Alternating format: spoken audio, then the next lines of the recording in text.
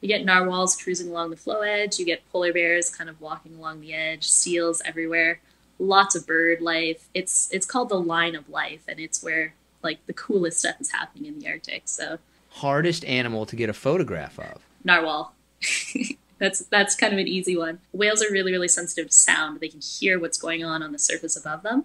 So unless you're like really quiet, they can hear your footsteps. And you try and find a spot on the sea ice that kind of cuts out at like a V, and the narwhal will typically come up at the angle of that V, which is the first place that they can have a breath. If you're really still for like half an hour, you can lay on your belly on the side of the sea ice, kind of with your elbows like hanging over the edge. And it's happened a couple times that I've had narwhal come straight up and almost blow like straight into your face because they just surface right there.